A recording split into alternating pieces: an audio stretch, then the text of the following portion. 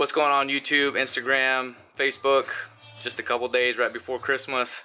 It's actually Saturday evening. My family's out at downtown and checking out the lights and hanging out, having a good time. I'm here making samples for a customer for a job that I start the day after Christmas, and we're doing metallic epoxy samples here.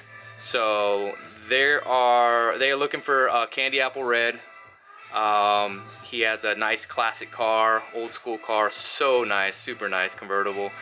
You'll probably see in a video later. But we were trying to make these candy apple metallic red epoxy floors. He wanted to see a couple variations of movement, but also shades of silver or gray that could be incorporated. So I made 3 samples here, and one of them is kind of like a pearl silver, one's a pewter, and one's like a gunmetal color, and just to show 3 variations on top of a red metallic epoxy background. So just to show you the samples that I make for my customers and what we're doing here at No Boring Concrete with the metallic epoxy floors. Check it out. So you can see there's a reflection of that light right there, but it's just like a sheet of glass. But I'll catch it over here. And so you have the metallic epoxy red. This is the one with the white silver in it.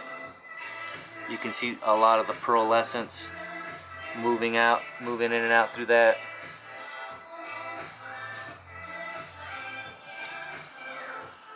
And then we have another one over here. This is the one with the pewter.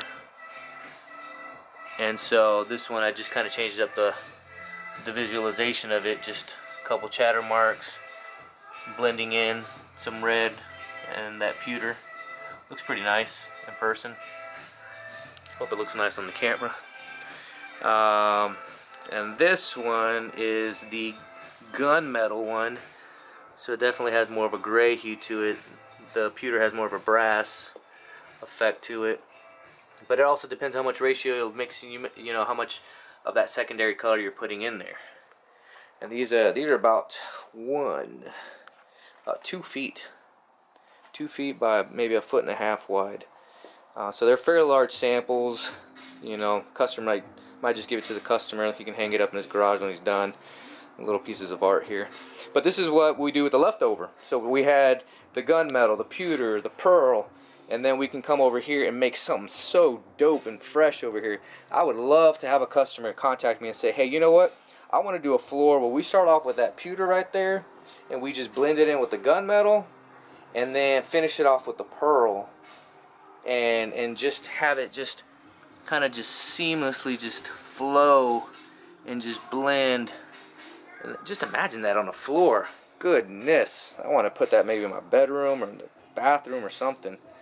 But just chilling here, you know, making some samples and then playing with the leftover stuff. I had this big board just in case I had a bunch of leftover, so I might just cut it down and do something funky with it. But it's good to show customers, good to test out sealers, other things that we got going on. So here's the samples. Reach out to us. Metallic epoxy is what we got going on, and that's the job we're going to be doing after Christmas. So reach out to us, noboringconcrete.com, for the new year. NBC2 Design, we have a lot of cool things coming up, things that we're putting together. Check out the Instagram feed, a lot of cool stuff we're putting out there too.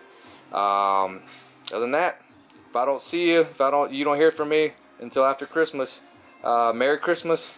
'Tis the reason for the season, we know. Jesus Christ, amen, hallelujah.